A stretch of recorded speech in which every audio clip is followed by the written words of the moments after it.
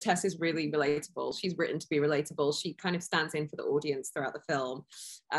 So you're going on this journey with her, and she's reacting to everything that's going on around her.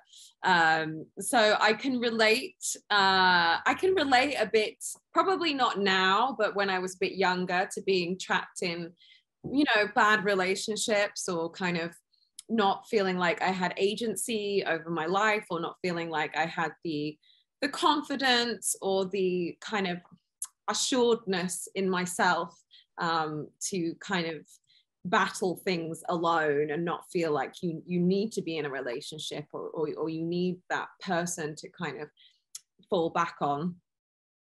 It's just got a fantastic script. It has a fantastic story in its center. It's really well written. It has something to say, which is always kind of exciting when you're watching genre films.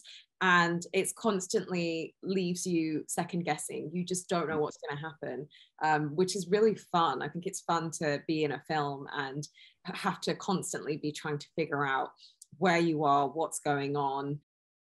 I didn't really think about him being a first-time director, and he certainly didn't feel like it. There was never any moment on set where it felt like he was struggling or he didn't know what he was doing. He was fixed in. Like he feels like he's been directing for a really long time. It really suits him.